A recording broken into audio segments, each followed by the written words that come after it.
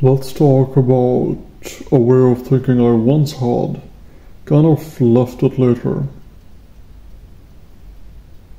but might work for some people.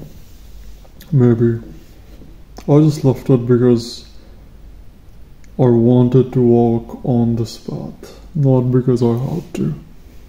Still, I'd like to share it. So you look at yourself today, in the present, in this moment. You have access to all of these opportunities, the people, the self-development. You're in the modern world with access to all this knowledge and the opportunities to develop yourself physically, mentally, intellectually, in all areas. Something that wasn't accessible in the past.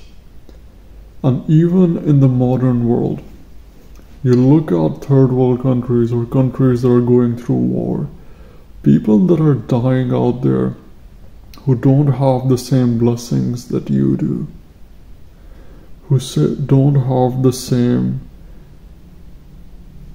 possibilities that you have, and you have all of this.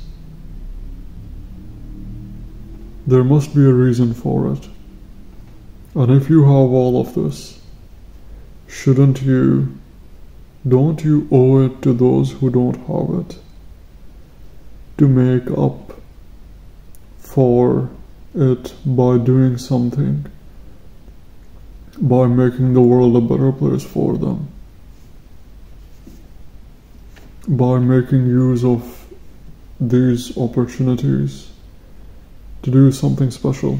Like, people are out there who don't have hands, who are disabled, who are victims of war, who don't have their parents, who are going through hell, mental health issues, whatever. And if you don't have any of that, then what are you waiting for? Are you gonna deny the situation you are in forever?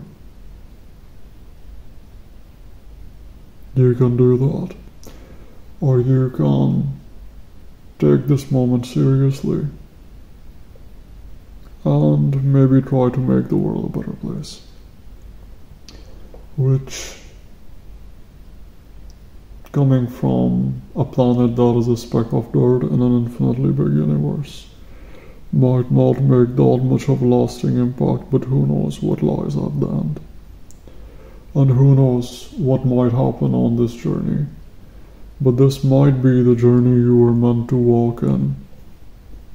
And all the people you could have helped, but chose not to, wouldn't that be your responsibility in a way? Because you were given the strength to help them out, and you chose to throw that away.